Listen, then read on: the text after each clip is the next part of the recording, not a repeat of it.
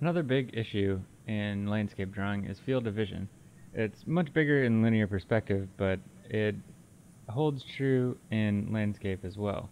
Tradition says 35 degrees is the proper field of vision. The easiest way to measure it is 45 degrees. You just hold your hands out at a 45-degree angle, and that kind of delineates your boundaries. So this little sketch will tell you how much is too much. I'm going to go for near 90 degrees, and I'm going to include some of the same information for both of these sketches.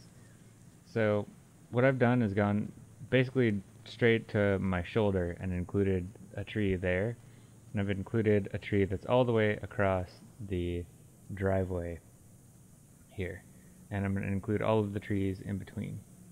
And you'll see what's happening is I'm getting a lot of information there, but it's getting quite crowded and quite dense.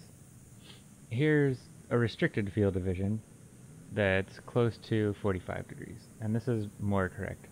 I think you can manipulate this as you see fit, but just to default, I think 45 degrees is probably the best thing to do to get started if you're having sort of these overcrowding problems. The space is going to make a little bit more sense to you. Now I'm only including like 4 trees in this composition now, and I'm not including anything on the other side of the road. So the composition is quite simple. It's pretty effective.